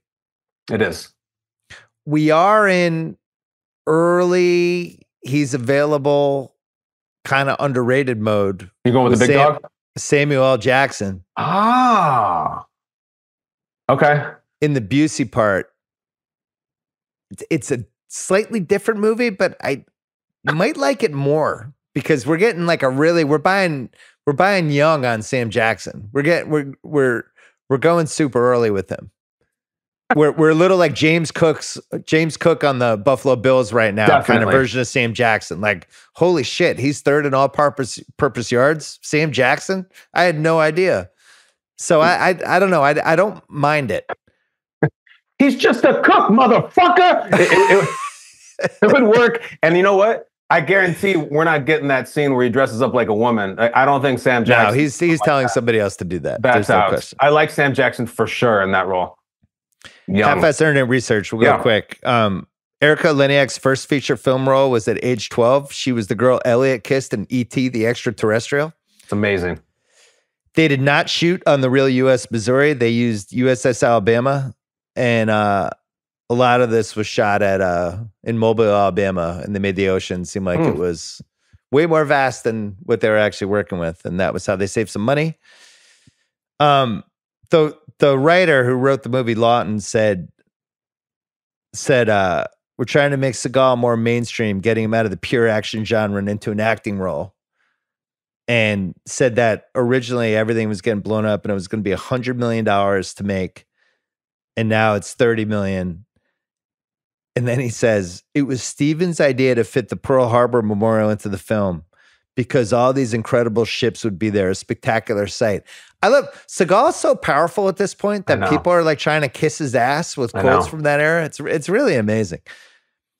All right, so here's why this movie is even more important than I realized before I did the research. Harrison Ford was on the fence with taking The Fugitive. Okay. They sent him a rough cut of Under Siege to see if he wanted to work with Andrew Davis because they're already giving it to Andrew Davis. Ford was so impressed. He's like, I'm in. Richard Kimball. No kidding. Yeah. I wonder how long he watched the rough cut. Did he make it through the whole thing? Did he make it till our girl jumps out of the cake and say, I'm in? I don't know how Harry Ford rolls. The cake. Yeah. He was probably high. He probably didn't know what was going on. Yeah, maybe so. And then they had a blackout barge with Alabama that you can read the research if you want, but they had to basically block out Alabama in all these different ways with a green screen so that you couldn't see it in some of the shots. So there you go. Apex Mountain. I think this is it for Seagal. I think Under Siege is the one. Well, it's a true apex in that he definitely goes down after. It's a steady climb, and he reached the top of the mountain as a $100 million movie, and he's the lead, and he's real, and he's respected. And then he just blew it, and it was hubris of I'm going to do On Deadly Ground, and then he did some other nonsense, and it was over quickly, wasn't it? Once he got there, I think we know this was Apex Mountain because they were like, "We're so desperate for you to do Under Siege 2. We'll let you direct On Deadly Ground, even though you have no directing credentials whatsoever, like none." Tommy Lee Jones, no, but we're getting closer. Busey. What is the Busey Apex Mountain? Is it Point Break? Well, or would you go back to Buddy Holly's story when he gets nominated for the Oscar? I think that's the rock star moment. But in terms of banking him in huge movies and probably paying him a good salary, look, he has like 2 scenes in The Firm, but he's really good in those scenes. Yeah. So he had The Firm, he had Point Break, he had this. We're right there. It's 91, 92. Yeah. Lethal Weapon 87. So it's hit a 5-year run, and then this went to jokes. Bernie Casey, no way. It's Revenge of the Nerds. Lambda. Boat movies. Titanic, probably? Yeah. Titanic in 97, yes. Erica Leniak? I'm going to say yes. Hell yes, Erica Leniak. This is the one that kept her going forever. Hey, Bill, have we checked in on Erica Leniak? Is she got everything together? Is she all right? I saw a video where she appeared to have a lot of tattoos, which is fine, but I just wonder how she's doing these days. I worry. I see those pictures of like Yasmin Bleeth these days, and I don't know. It's changed. A lot's changed. I hope she's doing okay. I like her work. I'm just going to say that I intentionally avoided this subject, but she resurfaced in the 2000s after some issues, and she was in Celebrity Fit Club and during that reality, like let's bring people from the 80s, 90s, and I don't think it's gone awesome. Was the feeling I was getting. Usually doesn't. 1989 Playboy issues. I'm going to say this was Apex Mountain. Well, I mean, other than the Home Alone thing, Home Alone is that the every combo single of Christmas. those two. Yeah, That issue may be one of the most famous issues ever now. So Voodoo Chow. Yeah. I think it's NWO. I don't think it's Under Siege, even though it's such an important part of Under Siege, and this movie made a shitload of money. But I mean, it carried wrestling for 2 years. It's hard for me to believe that it's not the answer. I'm thinking of Jimi Hendrix music in movies because we had Foxy Lady in Wayne's World right around the same era. And it showed up a few places. He was big. Oh, I like that. Any other Apex Mount for you? What about movie cooks, Bill? Like movie cooks, chefs, like fictional cooks. So we got Casey Ryback, and you got Ratatouille that the kids are into. I got to throw out our guy Paulie, slicing the garlic very thin and liquefying the pan with just a little oil. It's a very good system. I think that's my favorite one. But Paulie can't kick ass like Ryback. Is anybody else? Am I missing anybody else? I mean, the Julia Childs, but that's a real person. You talking about Clemenza? Who? Paulie from... No, Paulie from Goodfellas. Oh, Paulie from Goodfellas. Yeah. I was thinking Clemenza in The Godfather making the meatballs. No, I mean the slicing the garlic. Paulie, yeah. Okay, I got you. I got my Italian favorite. movies confused. That's pretty good. It's a good list. And Ryback's up there with his bouillabaisse and his knives. So we wouldn't go Favreau and Chef or Bradley Cooper and Burnt. None, all those are out because I don't think any of those people could fight. Yeah, I've never seen that Aaron Eckhart, Zeta Jones movie, No Reservations. They ain't lasting on the battleship either. I need someone who can cook and fight. I'll go Ryback. I love Clemenza. I might go Clemenza. Okay. Why don't you tell that girl you love her? Picking nits. Yeah. I mean, had it an armed group of disgruntled military people have firepower and just get on a boat 20 strong with that had all these missiles and torpedoes on it. What's going on here? I don't have anything else to add. There's a lot of things. First of all, a surprise party is the corniest, flimsiest nonsense cover. Like that's something that you do at like Dunder Mifflin. Yeah. They have a battleship that has nuclear warheads on it and they're out at sea and they're saying, it's a surprise party. Don't tell anyone. Right. Don't tell the captain. Nonsense. Well, also, one girl you're bringing? Yeah. You spend all this money, you're flying people in on a plane. Like, how about 6 girls? Yeah. Like, are we partying or not? Why one? That doesn't make sense. The military haircuts, I don't understand at all. Go on. Are we in the military or are we not? Like, yeah, we are. I always thought people had shaved heads and crew cuts and not seeing that there. Cole Meany, who I've never been a huge fan of, but he's an Irish actor. He makes a roll at the American accent early and then gives up, and he's Irish for his last like 5 scenes. I don't know what's going on. It's a little Costnery. I think of Cole Meany. I think of him in Con Air and this. He has a very Mystery small Alaska. part in Die Hard 2, Mystery Alaska. But the accent comes and goes. It is the Prince of Thieves Costner, another rewatchables I enjoyed. But it just, if you're going to do it, just do it the whole time. God damn. Yeah, I know the shoot's long. it. You got to stick with it. We mentioned Erica Liniak jumping out of a cake. With the whole thing was weird. The cake, like she's asleep in the cake, but he pushes the cake and then the lights go on. So she just jumps out and doesn't realize anybody's there. She also didn't hear any gunfire. I'm just not sure what's going on with that. I don't know why she's there or how she got there. But here's a pointed question, Bill. I saw this differently when I was younger. Does Busey roofie her? What is going on with the pills? Because she comes on, she says, I'm seasick. And he goes, here, take these pills. They're good for seasickness. And then she like takes a bunch and sleeps. But then I'm like, I think she took too many. I think because she takes like 5 of them. He tells her to take 2 and she takes like 6. So Busey does not do anything underhanded because he's a sociopath. Like he doesn't give her something to knock her out like intentionally. I hope not. But I mean, he did try to drown 300 people in the bottom of the boat, so it can't be ruled out. But yeah, and Busey's like really handsy with her on the way in. He's holding her hand, his hands on her back. I just don't like it. So I thought maybe he would have gone for it, but I'm glad to hear not. Seagal gets hurt in the water, and then it seems like he's really hurt, and then he's fine. Like the next scene, I don't know if they abandoned it or they forgot. I thought that was weird.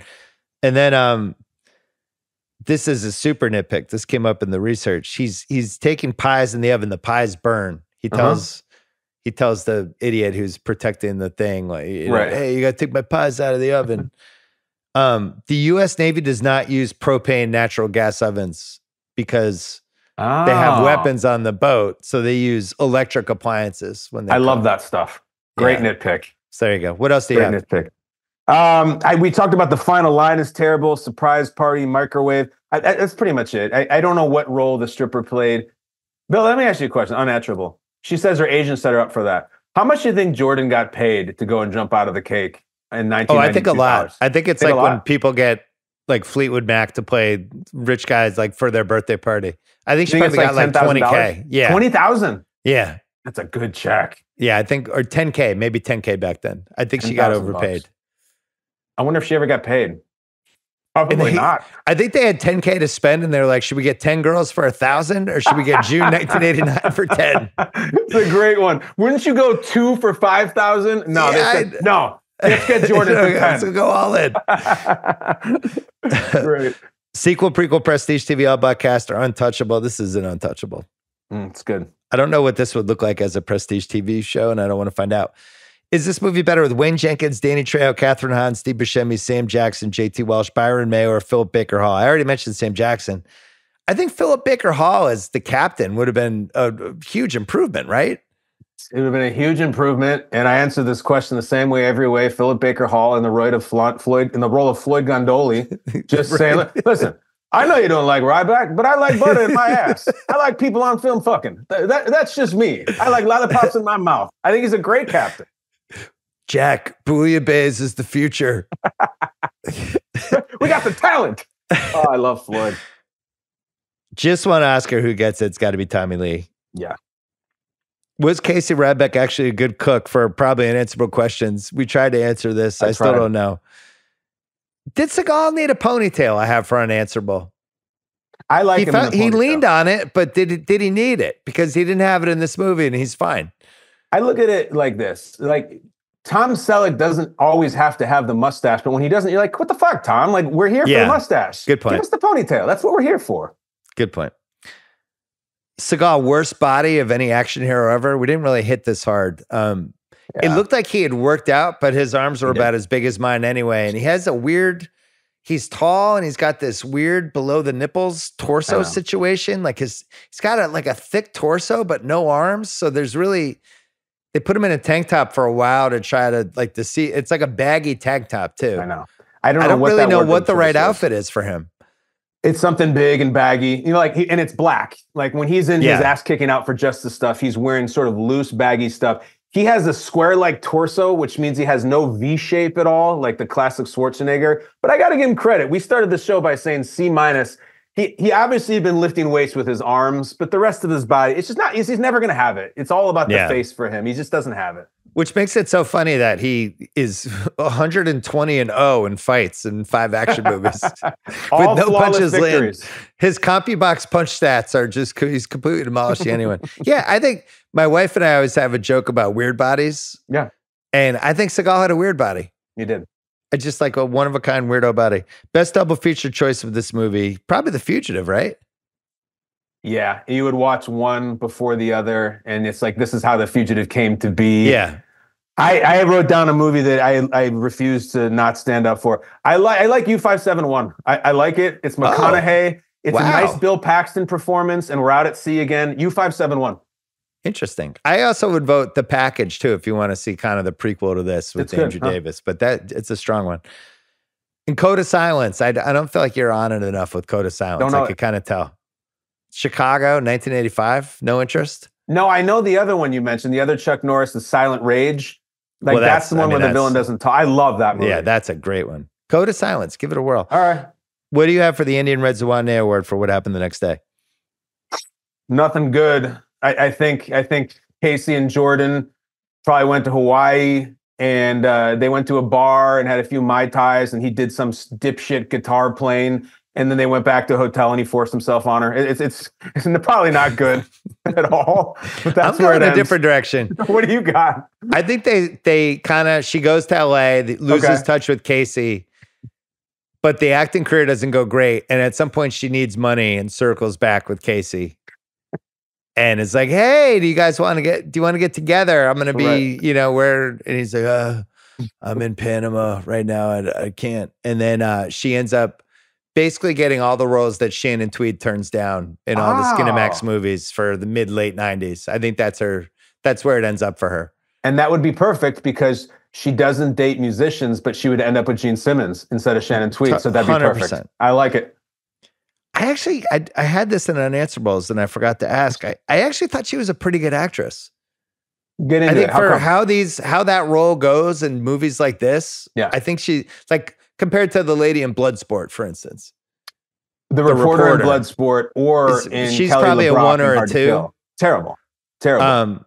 I think she's like at least a 7 or an 8 as like the eye candy. I have to have some chemistry with the hero. I have to do some stuff. She's pretty good. She has a legitimate crying scene that is believable when he's first explaining to her. And like, I think she's good. Any problems with the movie aren't really about her. She's just fine. She's good. What piece of memorabilia would you want from this movie? I mailed it to you. I would want that. I would want the Under Siege menu, the Ryback menu. And I would just want the ability to just put that on a wall somewhere in my house. Well, I'm looking at you right now, and you got the White Shadow and Patriots helmets, Basketball Hall of Fame. Imagine if you could pod with the Ryback menu from Under Siege behind you. God, that'd be so cool. I'm going to look for it online. I'm going to get it for you for Christmas. I'll find it. It definitely blew up on the boat. What do you have? What was your memorabilia? You didn't say. I would do I would just go with like the aviators, sunglasses that Tommy Lee wears, and the jacket, the whole thing. If you did a tandem Halloween costume where you dressed up like that, and your friend dressed up in a stupid chef's hat, and you were like, we're from Under Siege. There's like one guy at the party who would get it. but he they think it's amazing. Yeah. And then you guys are awesome. Yeah. That's like when I went as Billy Hicks from St. Elmo's Fire, and my wife went as the Demi Moore character one year. And I would say like 7 or 8 people got it, and everyone else blank stares. Oh my God, I had great. A fake saxophone. I had a wig on. It was great. Can I tell you, Billy, this is perfect. This Halloween, you know what my wife and I were for Halloween? We were Todd and Margot from Christmas Vacation. Wow. And we had the silver suits and the slicked hair, and we both had huge bottles of Evian, and people lost their mind. They're like, it's the best costume ever. We just nailed it. When you nail the movie costume, it's unlike any other. You think that's the #1 Christmas movie, or are you going somewhere else? #1, that's my movie. I watch it only on Christmas Eve. And I'm such a nerd for Rewatchables. That episode dropped, and I'm saving it to listen to like as I drink on Christmas Eve on my couch. And how did it go? It's you and Van and CR. Yeah, we had 4. It was great. It was great. Good. Coach Finstock Award for Best Life Lesson. Don't underestimate the cook. It's a great call. Especially on some sort of military. The cook's gonna have a background. Just don't think he's a pushover.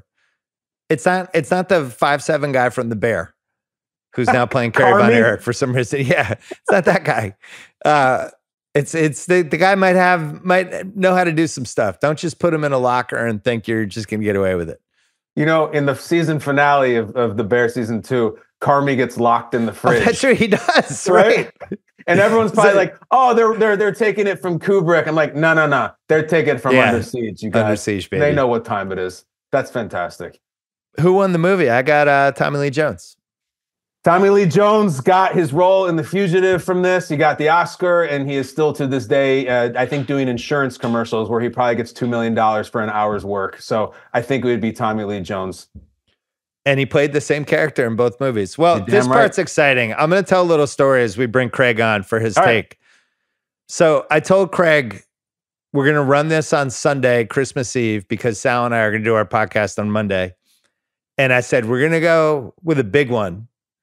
And I think Craig got excited and thought we were actually going with a big one in his mind. And he's like, oh, what is it? And I was like, Under Siege. And Craig was like, what? And I was like, Under Siege. It's the best Seagal movie. And he was like, that's a big one? And I was like, you haven't seen Under Siege? And he said, no. And I'm like, Craig, you're going to see it and you will understand why it's a big one. So Craig, what was your take? I do understand. I love this movie. I just got to say, you guys keep delivering. You guys really do. The last 4 movies I genuinely have never heard of. Cliffhanger, Sudden Death, Toy Soldiers, and Under Siege. All of them hit. Yeah. Remarkable that these movies are pulling through. And what's great about them is all these movies, they're always like the premise that all the major actors and directors passed on because it's too ridiculous. Yeah. And that's why they're so good. It's like a group of children take down a terrorist organization at a boarding school. Everyone's like, yeah, pass. A terrorist, holding the vice president hostage at the Stanley Cup. It's like, all right, pass. A chef and a stripper taking down terrorists on a boat. It's like, all right, pass. But I love it. And it's, it's a bummer now is that like, we don't have the cheesy, weird actors anymore that like you want to go see because they're super weird. Like we were just talking about National Lampoons, like the Randy Quaid's, Seagal, Gary Busey. Like that stuff doesn't exist anymore. Like if you make a silly action movie, it still just has like The Rock or Jason Statham in it now. I think we've all gotten too self-aware, but I'll be honest. I think there's possibilities of Travis Kelce here. Oh. Tommy Alter, my friend Tommy Alter, who used to work with us at The Ringer, was the first person to mention me after Travis hosted SNL. And Tommy went. Okay. And he texted me the next day and he's like, Travis is going to be the next big action movie star. And I'm like, whoa. Like, I didn't realize it was Hottest Take Sunday. But the more I look at it and like the kind of fame he has. Yeah. It's a little like what happened with Howie Long when Howie Long was in Broken Arrow as one of the bad guys. And it made sense because Howie Long, but Travis is way more famous than Howie Long was. But maybe Travis brings it back. He definitely has the perfect level of really not being that great of an actor, but he has charisma. And that's kind of like the sweet And he's kind of fun to make fun of a little bit too.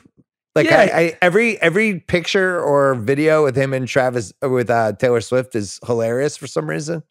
It's so awkward and weird. And can do all the action. And listen, any movie that he puts out is going to make a ton of money because all the Taylor Swift fans will see it. And that's all the studios care about, that it makes money. I'm just trying to see if we can get a role for Jason Kelce in there somewhere. If he could be like the villain or the funny best friend or something, because that'd be even better. Funny best friend would be amazing. See, Craig, these action heroes that we grew up with, they weren't really actors. Like Arnold was a bodybuilder. Like Steven Seagal was a freaking karate coach. Van Damme was martial artist. He was just a martial artist who had no idea how to act. I think we're looking at it the wrong way. We keep putting like Chris Evans and a Helmsworth brother, and all these people who are these actors that we have history with, and we should be going outside the box. And like, what Ron Artest should be in an action movie. Like, let's just go nuts. Draymond Green. Maybe this is the Draymond Green future. Oh. Well, the ones that are sitting right there with Draymond, I mean, how long until Logan Paul is in an action movie, or Jake Paul? Those two guys. I mean, they could do it. By the way, if Netflix was like the new Logan Paul movie, and it's basically Die Hard in a TikTok hype house, I'm like, okay, twist my arm, I'm watching.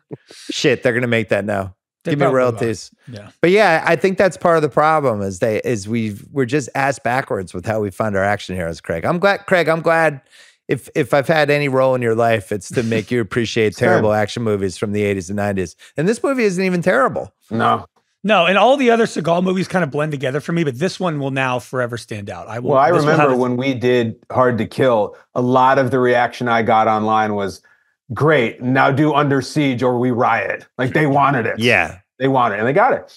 Yeah. The other thing from a rewatchable standpoint, this movie was on, I think, for the next 7 years after it came out. That's the other thing is like movies now are just not in our face as much as they used to be. Like you guys didn't have much of a choice. Under Siege was just on cable and there wasn't a ton of movies in theaters that were awesome action movies. Now it's like, it's just hidden on a streaming platform amongst a million other options. Even if there is an Under Siege out there, we probably don't know it. Maybe it's like Pacific Rim and those types of movies. Extraction. Yeah. We talked about this with Den of Thieves because we did Den of Thieves pretty early on the rewatchables. It's only been out for a couple years, but we just felt like it was a rewatchable. But the rewatchable mechanisms aren't the same because now people go to the streamers and you're just choosing to click on movies and starting from the beginning versus like just hopping in halfway through, which I think. So for action movies, that's been tough because I think Triple Frontier would have been one that would have in the 90s would have had this awesome TNT run. Totally. Right? You would never rewatch some Chris Hemsworth shoot 'em up on Netflix. You just watch it once. But with Under Siege, you bought it for $12, so it was on your shelf. Yeah. And so you would put it in over and over again. You don't rewatch stuff that you stream. You just watch it once. You didn't have a choice. choice. Like if you went on Netflix and there was only 10 things you were allowed to watch and they chose it for you, I mean, you would end up watching whatever they gave you. Craig, do you think Seagal thought he was Italian? He kind of shifted into different personas throughout the movie. I I don't know though. The Italian. Do Italians have ponytails? I'm half Italian. I feel like I don't see a lot of Italians. Well, the guy from The Sopranos did that. Carmela fell in love with Furio. Yeah, like a real like from Italy Italians have those, and maybe that's my what roommate. My roommate in Charlestown, in the mid '90s, Richard Girardi, aka Ricky, who knew the guy named Big Al who got us the illegal cable box, which was a huge boon for the rewatchables. But he had the ponytail for a little while there, so it's a. You really have to pull it off. You need a certain face. You can't have a big head. You can't have a big head with the ponytail. I feel like he would have gone with Italian dishes, though, for his character, right? He would have been serving carbonara and bolognese. No, there was nothing like that. But Ryback is like, what nationality or what ethnicity is Ryback? Sideline reporter. Sideline reporter. All right.